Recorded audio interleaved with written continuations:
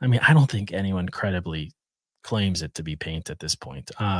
It is incredibly superficial image, like less than 200 nanometers. And it's just the outermost linen threads that are discolored, and they're discolored circumferentially. So it's like they were exposed to some kind of energy or radiation or something. But what's interesting is there's that other image on the back. Oops, sorry. So you have two superficial images with untouched cloth in between.